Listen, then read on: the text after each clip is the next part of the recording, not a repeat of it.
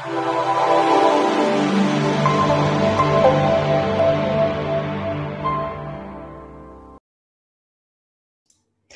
everyone, this is Robert Keens with GoldSilverPros.com. It is Thursday, September 4th, 2020.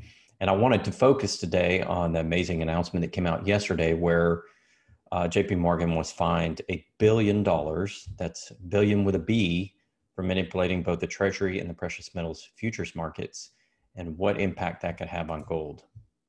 And if you look at my site, I have a new article up called What jpmorgan's $1 billion fine for manipulating metals could mean for gold. And we get into the details of that. I just wanted to show first the article here at Bloomberg. JPMorgan to pay a record $1 billion to settle market manipulation charges, report says. This is on September 23rd, 2020 by Ben Wink. It says JPMorgan is set to pay almost $1 billion to settle charges from U.S. regulators of spoofing in precious metals and the Treasury markets. So of course, JPMorgan doesn't just manipulate metals, they manipulate a lot of different things. The payment would resolve investigations by the Justice Department, the Commodity Futures Trading Commission, and the Securities and Exchange Commission. The nearly $1 billion sum would be a record spoofing related settlement and would more closely resemble past penalties for other forms of market manipulation. So spoofing is when they put large traders in and pull them back at the last minute on the futures market before they go through, but that spooks the market. And all of the previous spoofing cases were related to shorting the market, not to going long or trying to raise the price, but trying to short the price. So the article doesn't confirm that that's what JPMorgan was doing here, but I assume that's what they were when I read the article, because that's what all the previous spoofing cases were about, including Scotia. And so I'm going to get into a lot of detail about why I think JPMorgan was shorting the market to keep the price down. And we'll get into that. It says here, JPMorgan is set to pay nearly $1 billion to settle with U.S. authorities investigating whether the bank manipulated the metals and treasuries market, Bloomberg reported on Wednesday. This sum would be a record for spoofing related settlements and could be announced as soon as this week, sources from here told Bloomberg. So again, the finite details have not come out, but basically it's known they're about to get fined a lot of money. And I go on the article, talk about the scope of the price manipulation. We're going to use September 23rd's CME data here as an example. There was just a massive volume on September 23rd in gold. You see 411,000 down here, 558 total volume contracts. And I multiplied that out. If you multiply that by a 100-ounce contract, then you get 41,155,800 ounces of gold. And I wanted to see, okay, how much gold is that compared to world production? Well, according to the World Gold Council, gold mining adds 2,500 to 3,000 tons of gold to world supply each year. 3,000 tons is roughly equal to 96 million ounces of gold that would add gain added to the world stocks per year. So in a single day this week on September 23rd, the futures market traded 42% of yearly gold production. This is a single day on the December's futures contract. 42% of the entire world production of gold on an annual basis. So going to the World Gold Council here, they have a nice little article on how much gold has been mined. So this is where we got the 2,500 to 3,000 tons on a yearly basis. And overall, we have 197,576 tons mined overall throughout history that we've been able to track. So wanted to give some scale to basically what was going on. So in this chart from Gold Charts R Us, Nick Laird's site, he has the CME gold exposure. And I'm showing here that the vast majority of trade in this green section are the futures contracts, or the paper. And down here, the registered, this yellow is the actual gold trade. The red is not the actual gold settlement. That's eligible ounces that are just stored on the COMEX in warehouse storage. So really it's all this massive green against this yellow only. And you can see there's a lot more green or a lot more paper futures trading than there is actual delivery, which is this yellow only, or this gold color. And the red really has nothing to do with futures market trading. So I go on to calculate what this could mean in terms of how much was traded on September 23rd. So remember, we had, going back to September 23rd data, we had this many contracts, and that equals 42% of yearly production in gold. So we're going to multiply all of that times the gold price per ounce. Early this morning is 1858 when I wrote the article. Now I think it's 1868, but roughly $76.47 billion worth of gold traded on a single day on September 23rd. That is a lot. And that's not how much gets produced on a given day. That's just how much traded. So I wanted to examine the total volume for 2020. So I took another chart from Nick Laird's site, and we drew kind of a mean line here across the bottom of volume. And it looks like an average dating back to last October of about 360,000 contracts of 100-ounce gold, which would give you 36 million ounces are traded daily in paper form. That's a lot. Remember, there's only, going back up here, there is only 3,000 tons, which is roughly 96 million ounces. So on a daily basis, we're trading 36 million ounces. That's about a third of annual gold production on a daily basis on the COMEX is getting traded in volume. How much did the price manipulation affect the market? If you look at what JPMorgan paid, they paid $1 billion. But you're talking about every 3 days, the entire world production of gold turns over. So is $1 billion really enough of a penalty to offset how much manipulation took place and how much it affected the gold prices? I'm saying no, but we don't know how the regulators determine that here in these paragraphs. We don't know how they determine the $1 billion number, but there's a couple of ways that we can look at this and try to determine, you know, where that $1 billion falls in terms of how the market trades. So the COMEX futures market trades. The largest input, what determines the gold prices, is the COMEX futures market. So the COMEX futures market feeds into the LBMA spot price, and the LBMA spot price is determined by that, and that's quoted by an article I have up here.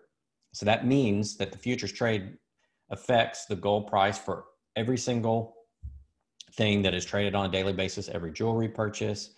And we can see down here the numbers from the World Gold Council. Jewelry amounts to 92,000 tons. Of total gold, private investment, 42,000 tons, official holdings, 33,000 tons, other just regular holdings, 28,900 tons. So all of this gold here that we've ever mined, whether it be jewelry form, private investment, official holdings like central banks and so on and so forth, other investment, even the stuff that's used in building computers and electronics, because gold is used a little bit industrial every year. All of that got affected by this price manipulation. So let's do some calculations. Per the World Gold Council, 197,576 tons have been mined up through 2019.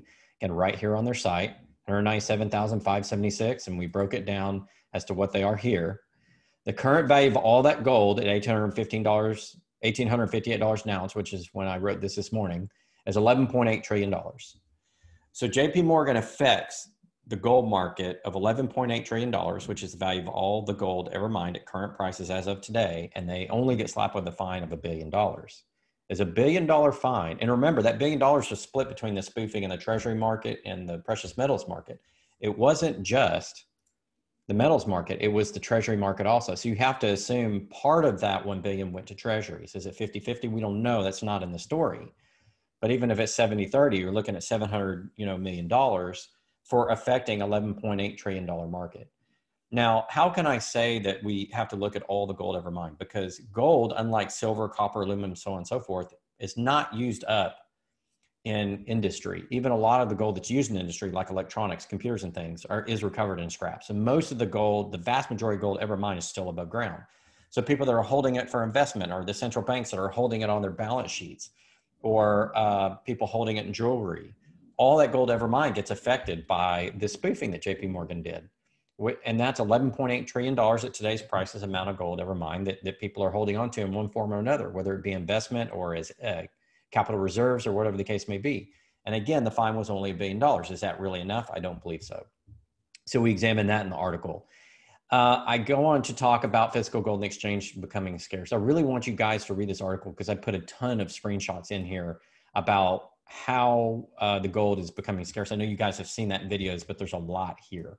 And I'm going to relate it back to the Scotia and the JPMorgan spoofing schemes. As you recall, recently Scotia got fined $127.8 million, which was previously the biggest fine, and now JPMorgan $1 billion. We don't know how much of that billion is related to the metals, but even if you divide 50-50, it's more than what Scotia paid, $127.8 million. So JPMorgan is now the largest fine ever for spoofing and manipulating the prices down in the precious metals markets.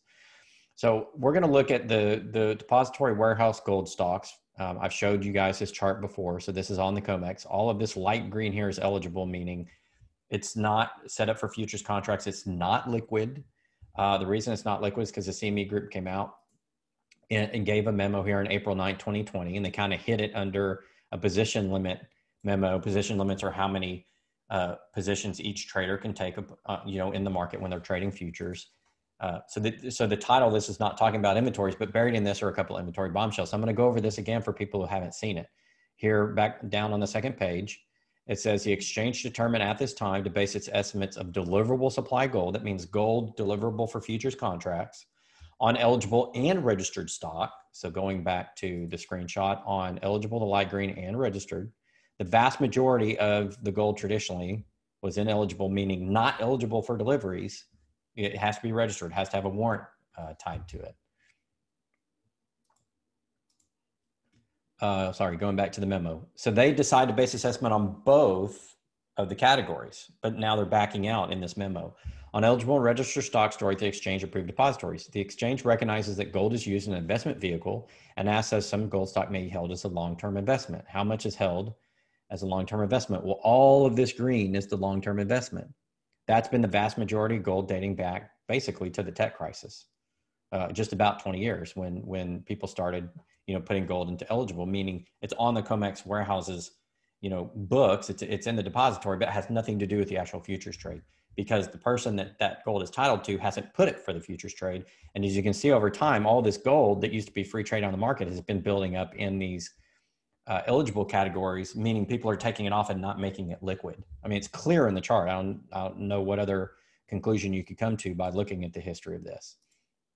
So going back to the memo, while surveys conducted indicate no clear consensus as to how much gold is dedicated to long-term investments, I'm right here in the middle of the paragraph. What that means is they surveyed the depositories and said, how much can you tell us for sure of that eligible gold stock that you're holding for other people, titled in other people's names, can we bring back to the exchange for futures contracts? And there was no consensus, meaning they had no criteria, they had no way to determine that. It says the exchange, in an effort to represent the conservative deliverable supply that may be readily available for delivery, made the determination at this time to discount from its deliverable supply 50%. So in other words, going back to this chart, 50% of all this eligible gold here, the exchange is admitting we probably should not count on that. But again, they don't have a criteria for any of this. And what I'm saying is you shouldn't definitively account for any of this. Any of this vast bulk amount of gold sitting on the exchange in eligible category, you should not count on any of it because the exchange cannot force people to give up their eligible gold and put it in futures market. It doesn't work that way. The title owner of that gold has to say, I want to put it for a futures exchange. So the exchange cannot guarantee any of this can be traded against a futures contract. And they're trying to soften this by, one, putting this in a document that doesn't say anything about inventories. So it's very hard to find. It's buried within a document that really is supposed to be about something else. And they're only discounting 50%. So they're trying to soften the blow. But in reality, they can't tell you any of this is deliverable. They don't own it. It's not theirs. It's being stored at one of their depositories, but it has nothing to do with the futures contract, and they have no title to it. It's titled in somebody else's name. And that person or entity that owns that has to say, okay, let's put a warrant on it and let's put it out for a futures contract delivery. So it says the exchange may at a later date determine not to discount such stock to recognize the discount level is more than less 50%, meaning it could go up or down and basically admitting they don't know that any of that is deliverable. So I go on to talk about that in the article. So I say, how do I come to the conclusion warehouse gold is not completely liquid? Well, first, you look at this chart, and second, you look at that admission by the CME group. So, and I put this screenshot here talking about all this in the article. So what are the implications of the manipulation? Well, you have to look at the commitment of traders report, and you can see the swap dealers, which are the bullion banks. So it's going to be people like jpmorgan, Scotia, which are bullion banks, and all those bullion banks that deal on the market are net short almost 50% of all the shorts on the market, 45.6 as of September 15, 2020, according to the commitment of traders report from the CFTC. And it's got links here. You can open this link and get to the actual report. I've got all the links in here for you guys if you want to come study it. Almost all of the short, 264,269 contracts as of September 15, 2020 of 100 ounce gold. So it'd be, good Lord, that's a lot, 26 million ounces short by the swap dealers. That's how they're bringing the price down, right? They're not only are they spoofing, but they're putting all this short on the market to keep the price down, and they're doing the vast majority of it. And here's another interesting chart from Nick Laird's site for gold and silver, showing these bullion banks are basically shorting. They're the 4 and 8 largest trader in both gold and silver. And this is the amount of days of production of gold and silver you need to cover those shorts. So 150 days in silver, 80 days in gold. So if the bullion banks get caught with all these shorts and can't deliver metal, it would take 80 days of them buying the entire global production of gold in order to make good on these contracts. That's how much they're short. That's an astounding number. So what was basically going on? So the rest of the article, I go on to talk about the scheme and what it means. Scotia was fined $127.8 million for spoofing, meaning they're putting in trades at the last minute, taking them off before they actually execute. But that has the effect of bringing the price down. That's why they're getting fined for it. JPMorgan, same thing. In this case, you see the registered and eligible stocks on Scotia as they're doing this. The stocks are being taken off the market. They're not being put in just the eligible stock category. They're actually taking off the market. Look at the amount of gold they held in 2011 when gold was at its peak to now when they got fined. So they were taking all of the gold off the market as they were spoofing the price and manipulating the price down. Okay, what does that mean? Well, each of the bullion banks has both long and shorts. If you go to the COT report, let's go back up here to our link.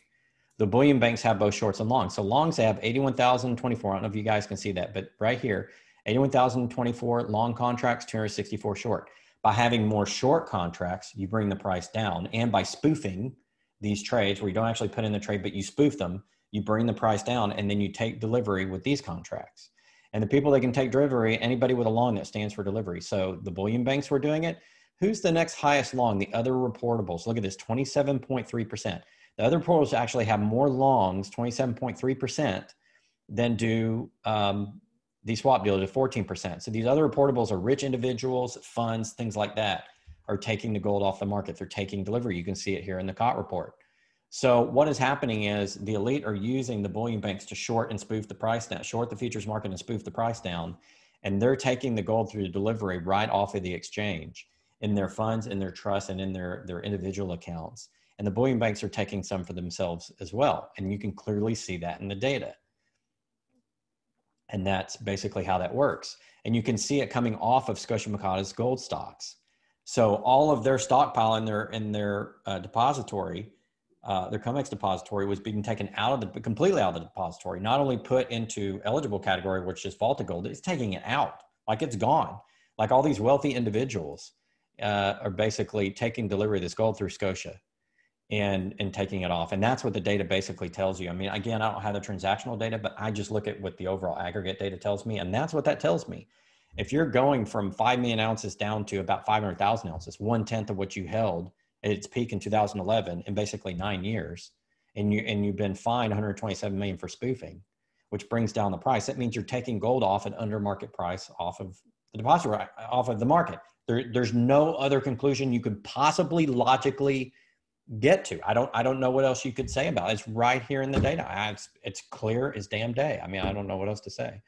So I wanted to look at JPMorgan. So JPMorgan got fined $1 billion more than Scotia, the 127.8 million or something like that. So the situation at JPMorgan is a little bit different. So another chart here from Gold Charts R Us, Nick Laird's site. So go use that site if you want to see these charts. It's a great site. You can see that they were kind of doing the same thing. As the price of gold started to fall, the registered inventories you can see here and here were taken off. So they were paper thin. And all the gold sat in their eligible stocks, meaning not available for delivery, up until 2020. So it's very interesting. The same thing happened in JPMorgan, although on a smaller scale. They were taking the gold and sticking it in eligible and also taking it off the exchange. You can see that in the daily metals reports where it goes to eligible and it falls off eligible.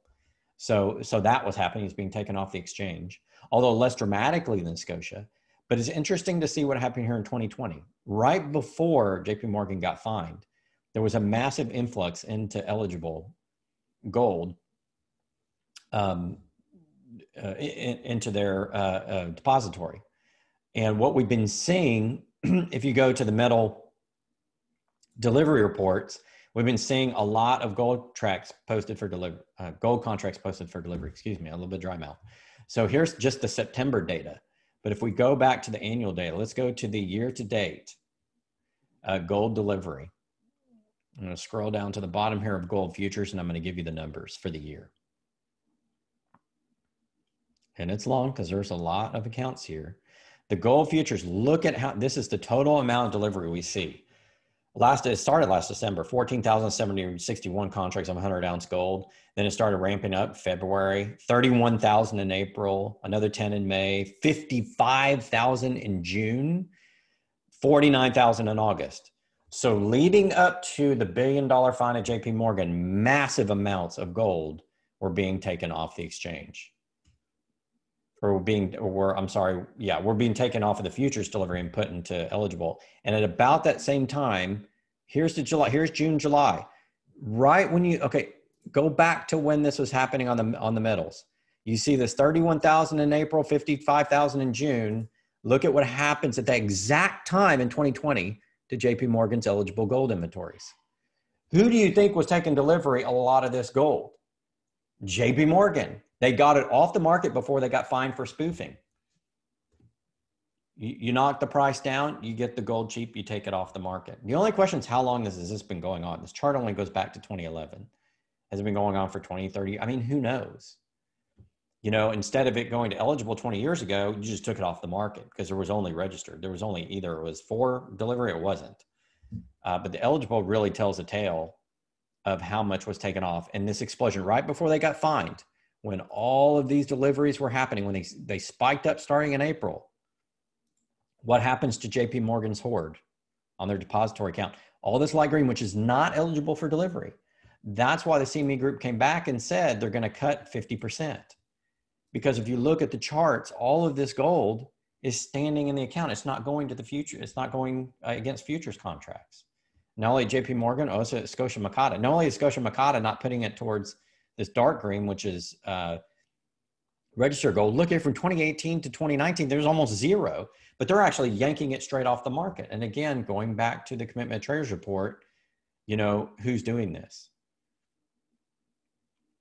So let's go back to the commitment traders report. It is the swap dealers and the wealthy individuals. 27.3% of the longs, wealthy individuals, 14% the swap dealers. Now, to be fair, there's also 28.8% managed money longs, but managed monies are like hedge funds and those types of entities, and they're known not to take the gold and the silver. They don't want it. They say that publicly, and there's not a lot of deliveries. Everybody that covers precious metals knows that. I've talked to a lot of people. It's like they're not the managed money. It's the wealthy individuals, the elites, quote unquote, the elites of society, and the bullion banks. And again, you can see it in the data. Scotia probably was doing a lot for the elites where they just pulled it straight out of COMEX, probably put it into a separate depository. And JP Morgan just said, right before we get fined, we're going to spike all of our deliveries and stick it in our warehouse account to where the CME group during April, when JP Morgan starts doing this, think about the timing of this. In April, we had this spike up from 2,914 gold deliveries in March to 31,666. And on April 9th, the CME group basically says, oh yeah, by the way, we can't count on eligible stocks. Okay, 50% of eligible gold, we got to discount that. Why? Because it's going into these accounts and they're not letting go of it. They're spoofing to get the price down. Again, $1 billion fine, billion. Scotia Makata, $127 million fine. Where is it going? Gold's going off the exchange, or gold's sitting in the COMEX account. And eventually, I think that'll come off the exchange. It's not going to a futures contract. The COMEX is being robbed. Okay, the COMEX is being robbed. We know it's being robbed because authorities say it's being robbed. That's why the fines are coming out. Now, why does JP Morgan take $1 billion now? If you go back to the numbers, I think JP Morgan has taken their medicine now on purpose. I think they worked out a deal on purpose, because go back to the numbers. When you're trading 42% on a single day in the market of paper contracts of the yearly production of gold, one, you can get a lot of gold off the market because you stand for delivery only a fraction of those paper contracts on your longs, and you're going to get a crap ton of gold off the market because you're trading so much paper. And it almost doesn't matter how much paper you throw out there. You just keep throwing it out there to affect the price. You spoof it to hammer the price down, and then you stand for as much delivery as you can get away with, and as much as the shorts on the other side of short will give you. At 42% on a daily basis. And this has been going on. Look at this chart of volume. This has been going on. 36 million ounces, about a third on average every day of world annual production of gold being traded. That's how it works. So it's all right here in the article. And I think JP Morgan's taken their $1 billion charge because when you can run this much paper, $76 billion a day of paper, a large portion of that's JP Morgan, was Scotia, were these other bullion banks. You can afford a $1 billion fine, especially when you're holding all the damn gold. Look who's holding the gold.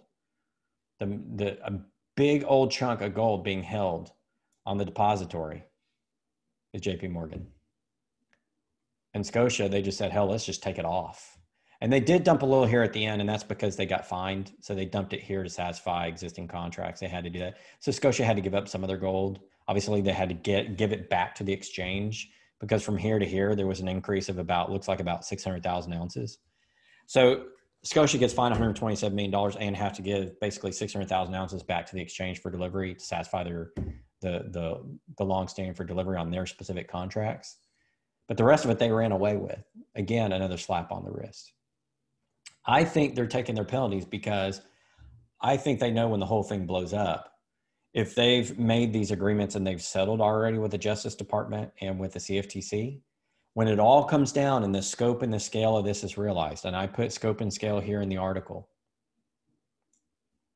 $11.8 trillion of gold affected, where they're trading $76 billion a day or every day, about 1/3 of all the gold ever produced in a year.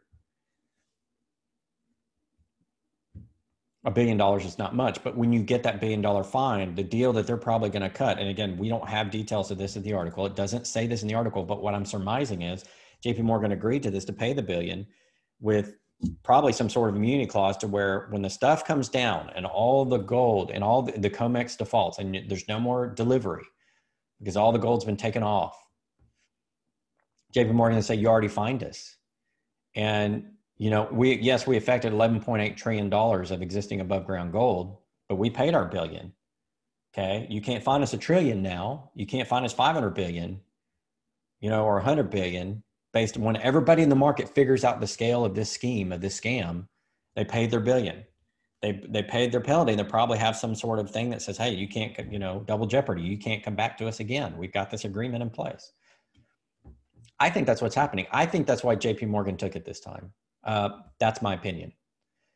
Of course, again, it's not in the report, but why else would you do it? If you're JP Morgan, you could fight this out in court forever with the lawyers. I think what they did is they capitulated, paid the $1 billion, because think about it, the billions across two markets, precious metal and treasury. Maybe it's only 500 million for precious metal, 600 million for it. We don't know.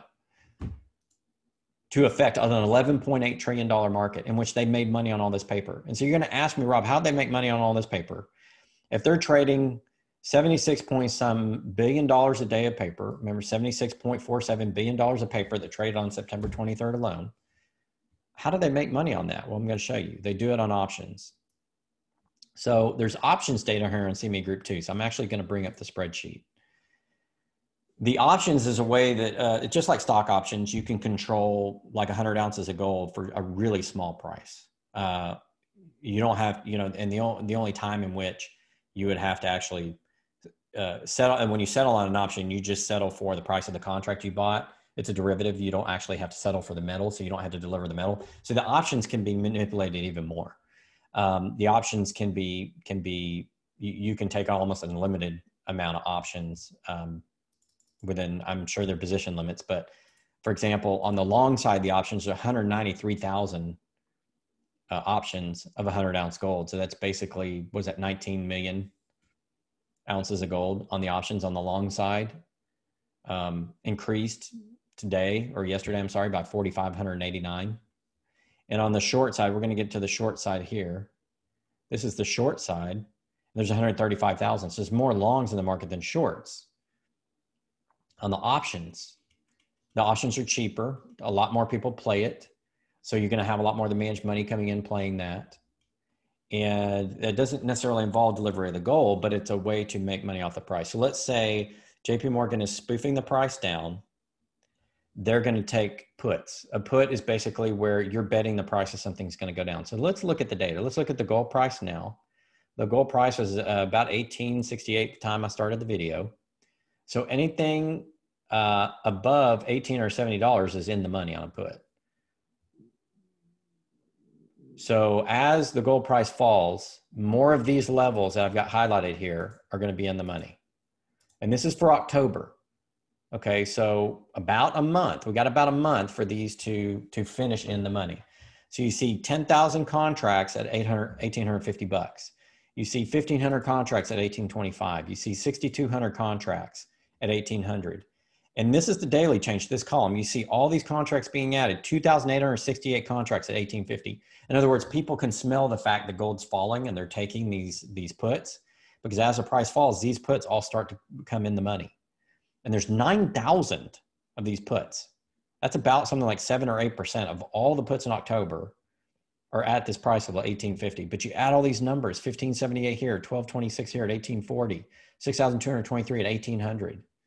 Looking at the numbers, the market is betting heavily that the gold price falls. And if it falls and you can spoof the price, you make money on the option. So JP Morgan's not just making money by taking delivery of the metal. Let's go back and reset this whole situation. So JP Morgan and Scotia spoof, they bring the price down. They take the metal off the market. This is the overall COMEX, 20 million ounces of gold overall sitting ineligible. JP Morgan has half of that. They're obviously the biggest player in gold, 10 million. So they get the gold off the market at a cheap price. And then they also go over it by spoofing, by shorting all these futures contracts. And then as the price falls, they make money on all these options. All their options come into the money, and then the person on the other side of this put basically loses money. And on the call side, if we look at the calls, that's the long side. These are in the money. $1,900 calls are in the, I'm sorry. As the price goes up, these come in the money. So look at the changes. As the gold price falls, look at the changes on the calls. Lots of calls here. So the longs basically are being taken for a ride, essentially, is what that means. There's more longs than shorts in the options. The shorts, if you can spoof the market and bring the price down, you're going to win on the puts and you're going to lose on the options. So as the price comes down, more of these call options or the longs are going to lose money. So that's kind of the new data I want to bring to you, was the options market. The options market basically is a way to profit off of this spoofing, this manipulation of the futures market. And again, you can get that data off of the CME Group website. I've always talked about the volume of the futures market. If you go down, you can look at option types. And there's October, there's also November. I haven't even covered November. I was just looking at October. But near term in the next month, all of those shorts, 135,000 short puts for October, could start to more and more of them come into the money as that price falls. And the 198,000, more of them are going to lose their money because they're long. They need the price to rise.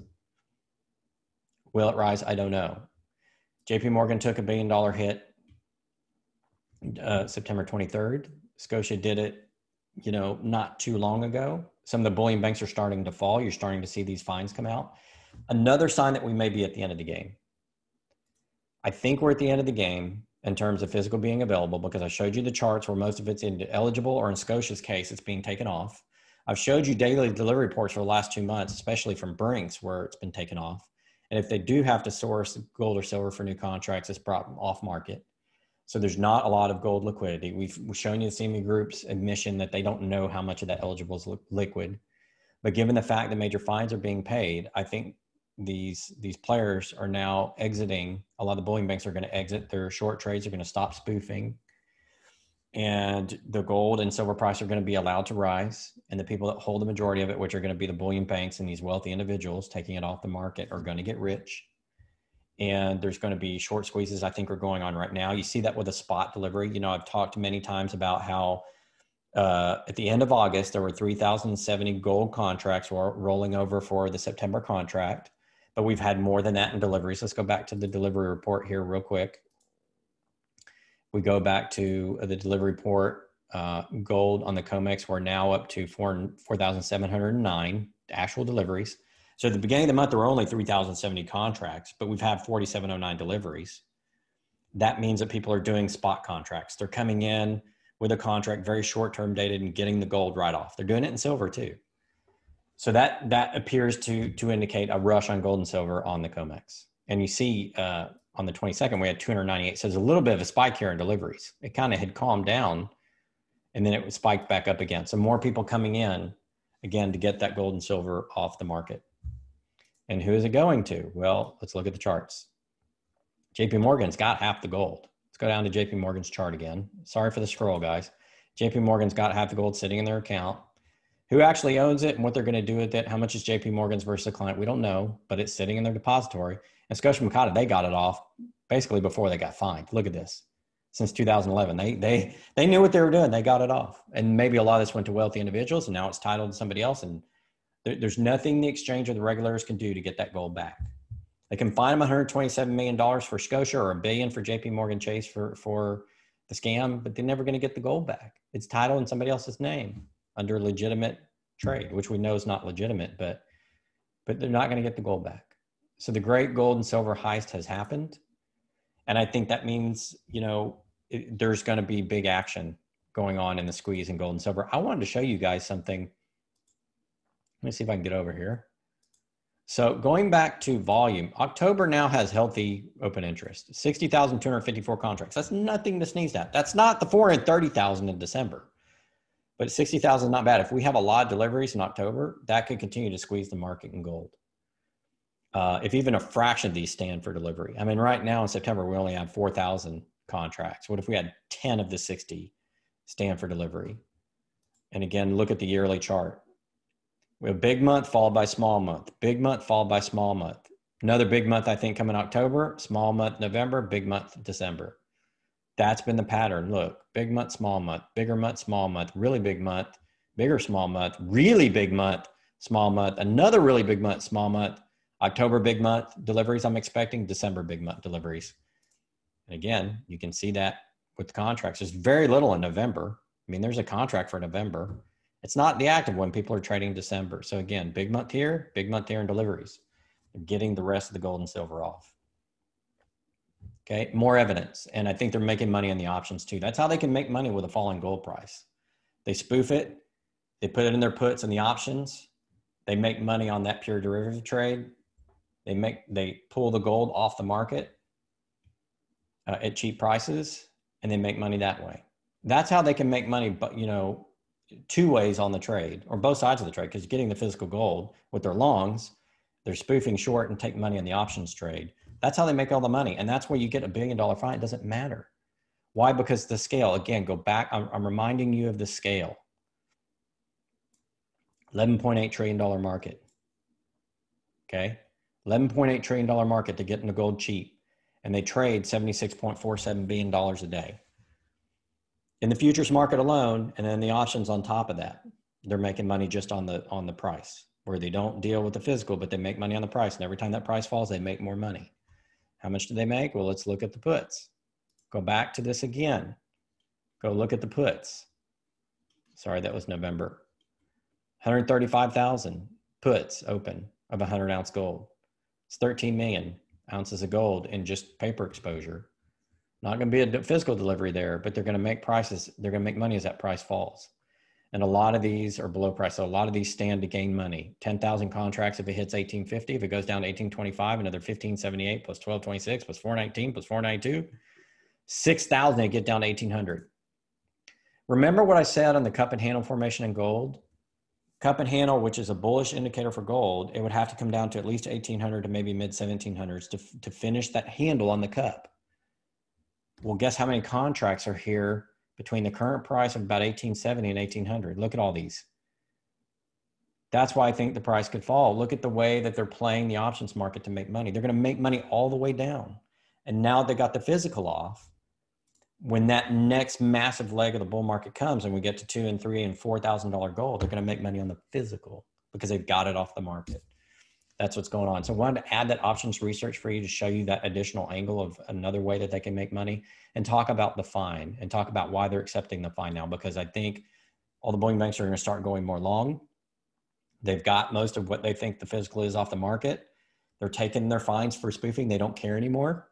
They're not going to take the fine. They're going to fight that with their lawyers until they get enough gold off the market and made enough money that they don't care. They'll take that $1 billion fine. It's a drop in the bucket compared to what the gold is going to be worth. That $11.8 trillion worth of gold is 1858. What if it goes to $3,000 an ounce? How many trillions did the bullion banks and the wealthy individuals who have taken the gold and silver off the market make when gold goes to $3,000 an ounce, $4,000 an ounce, $5,000 an ounce? Again, you can see it in the data. That's how the game is played. That is how the game is played. And now that it's all coming to the forefront, these fines are becoming more frequent and bigger and much more visible. That's why we're at the end game. Why would they allow it to be visible if they're only halfway through the game? If they only got half the gold and silver, they're not going to allow that to get public. They're not going to get fined for their spoofing. They're going to fight it. I think we're near the end game. That's another piece of information showing us that's where we are. So again, another long video here. Really want to explain how that worked, bring in some additional information with the spoofing fines, with the options, kind of give you guys the full picture of what's going on in these markets and how it works. Till next time, this is Rob Keens with goldsilverpros.com.